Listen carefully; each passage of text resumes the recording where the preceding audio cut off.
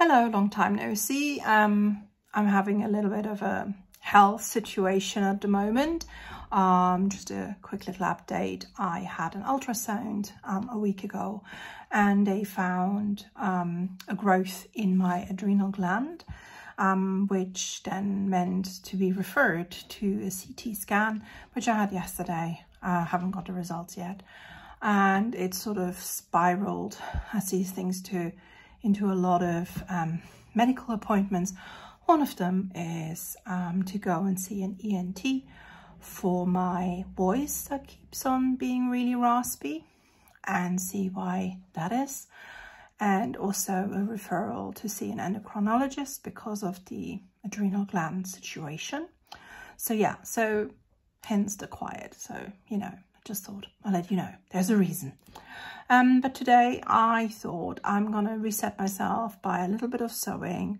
I've been a little bit stressed, as you may imagine, and so I am doing a little bunting for my friend's kid who's starting college in the United States this autumn, very soon in fact, and so yeah, I thought I'd make her one that is a little bit cat themed so she can decorate her dorm room a little bit, or I don't know if she's sharing actually her side of the dorm room. And yeah, so let's see how I make bunting. There's many ways of how to make bunting, but that's how I make bunting. So I cut out loads of squares. It's quite a naive kind of catty thing. I quite like it. It's quite strong colors as well. I like the rainbows on it. I just thought it was cute. So yeah, so I start with a square and then I'm going to sew down this, turn it out, give it a good press, and then I'll show you what I do next. So yeah, and then I need to turn it out, and I always find, oops, where is the thingy, a crochet hook quite good to do this, because you have to turn the corner out.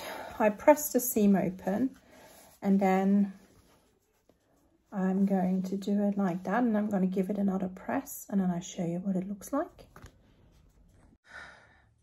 Bit, and then I just fold this top bit into here and give it another press, and then I'll do about a dozen more of them.